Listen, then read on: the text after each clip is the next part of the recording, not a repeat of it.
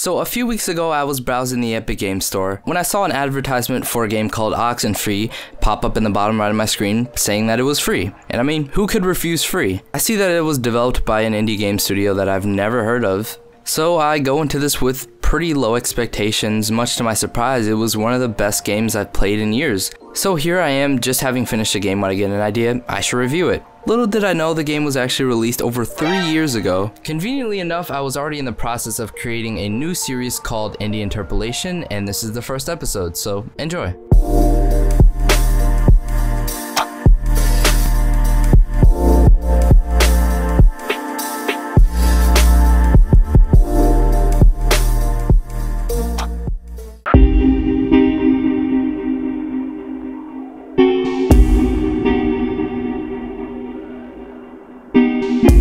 When I started the game, I figured I'd be playing your typical point-and-click adventure game. After playing it though, I do feel like it was more akin to Life is Strange than Terraria as far as mechanics go, where your choices do actually affect the outcome of the storyline, and the similarities between Life is Strange and OXENFREE didn't end there. Time travel is a trope that both games have in common, however OXENFREE has a noticeably darker tone in all aspects such as the storyline and the soundtrack, but we'll get into that later. The game supports controller or mouse and keyboard, although I would say that is best played on controller. All the animations feel smooth, nothing feels forced or jagged, and overall it is really solid. I'll give it a 7 out of 10.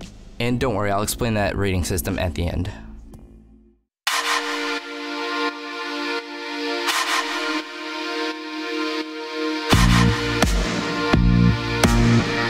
Now, the art design for the game is so unique to the point where I can't really compare it to anything else that I've seen before. It's in that weird spot where it looks so familiar but I can't put a finger on it. The art direction for this game does a really good job at portraying the tone of the game, such as setting the background and the rest of Edward's Island to more dark colors that correspond with the game's overall atmosphere, while setting our protagonist and the rest of the cast to more brighter colors to correspond with each of their respective personalities. And it's truly astonishing how well these two aspects blend together. I'll give it an 8.5 out of 10.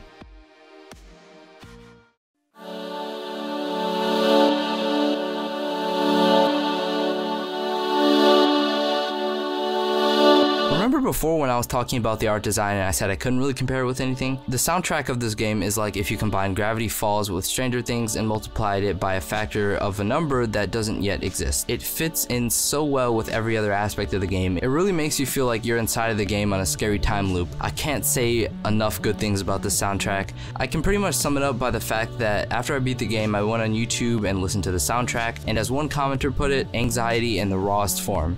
And I feel like that's the most spot-on representation of the OXENFREE soundtrack. Honestly, this is probably one of the best video game soundtracks I've ever heard, maybe in between Firewatch and Quantum Break, but this one seriously blew me out of the water. It's one of those soundtracks that you don't notice are there until you finish the game and you look up and you're like, wow, there were this many songs played throughout the entire game. Usually when listening to a game soundtrack, it'll give you vibes or remind you of the atmosphere and tone of that game, but this was just on a whole different level. 10 out of 10.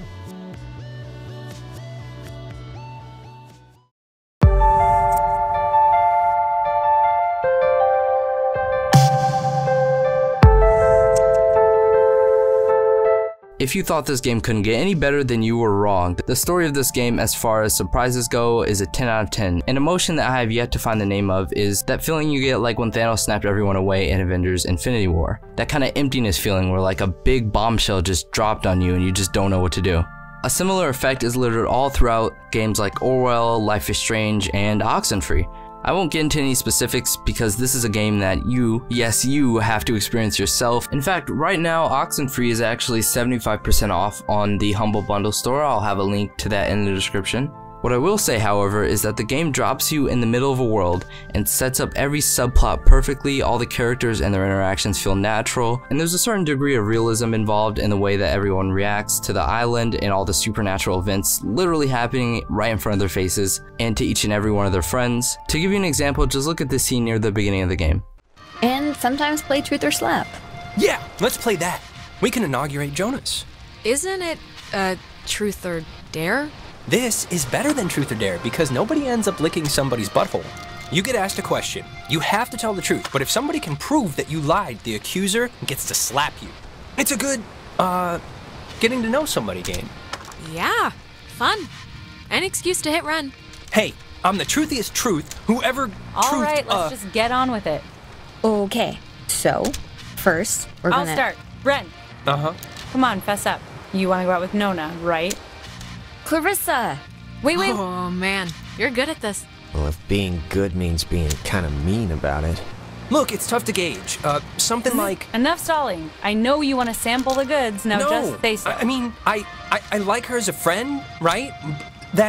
I just like her as a friend. That's all. Oh, liar! Liar! He's lying. He totally likes her. What? Alex, come on, what are you doing? You told me you liked her. Why'd you even try to cover? You knew I knew. I'm standing right here. Because I asked you to be cool about it, and now you're being like, whatever the complete opposite of cool is, hot, but in a bad way. All right, Alex, you get first blood. Slap him like he stole something. I can't believe this is happening. Haha. And it's not even my birthday. Yeah. Ow! Jeez, I didn't think you had it in you.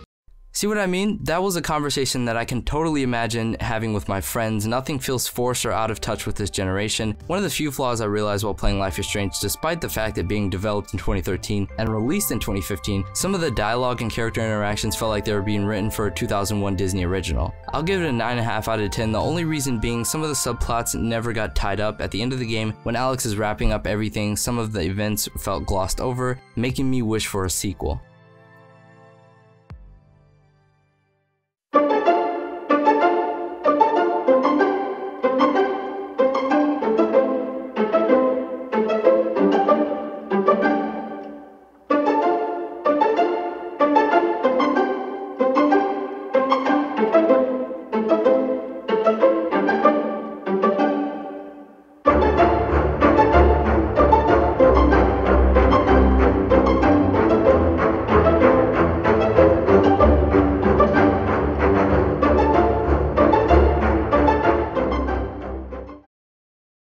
In conclusion, OXENFREE as a whole is a masterpiece in which I hold dear to my heart. It took me through basically every emotion in the book. Fear levels, all-time high, but it wasn't like jump scare fear levels. There was a degree of subtlety that was there, and I'm all for it. Everywhere from the bunker to the tower, you just got chills when I won't even name them, but these people show up, and it is truly a crazy experience that I hopefully can experience a sequel for. With a lovable cast, eccentric soundtrack, and engaging storyline that didn't feel too short or too long, which brings me to my final rating of 8.75. Definitely recommend this game. It's on Epic, it's on Steam for $20. It was free. And yeah, I'll have links to everything in the description. Until next time, peace.